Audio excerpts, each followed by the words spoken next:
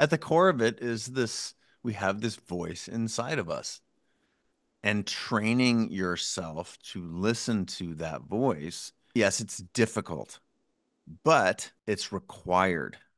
And that like it's at the end of the day, it has to be a non-negotiable. And it's our journey. It's our job to learn to listen to ourselves. It's our job. It really is. I like that. It's well said.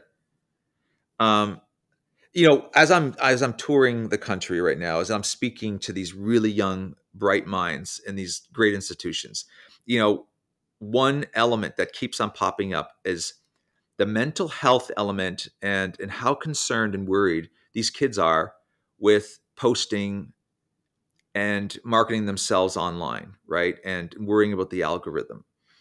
And I don't know if I'm old fashioned or not, but I have a daughter. She's 18 years old now, and she's smart. She's in the arts as well. But I sometimes watch how much time she'll spend on Instagram scrolling, and I don't know the facts here exactly, but if you spend something in the average of an hour and a half to 2 hours and 15 minutes a day, again paraphrasing it, you will lose 72 days of your year just scrolling online. You know what 72 days I can do with 72 days as a musician? What I can do as if I was an athlete, 72 days in the gym, 72 days at your instrument, 72 days of listening to some of the greatest music can do rather than just watching other people's highlight reels. How you will go down a rabbit hole and waste a lot of time of your life, potentially years. We've been conditioned to think that other people's opinions are better than ours. Some people's opinions are better than ours. Absolutely. The experts, the ones who've actually gone through it. But you have to do the research and just kind of understand that. But as a society now, we've given everybody a microphone, and that's called Instagram, or that's called social media. We've given everybody a platform called GarageBand, or the ability to create music. Now, the plus side of that is that it has enlightened us, and it has brought and put to light some extraordinary talent that we would have never found in some kid's basement in Arkansas, for example, or in the middle of Manitoba in Canada, who's actually has real talent.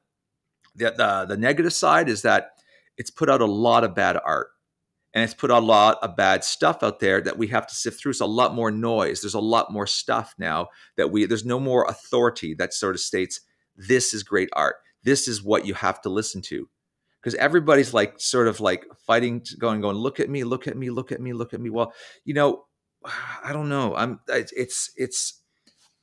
I still wrestle with this myself, and and I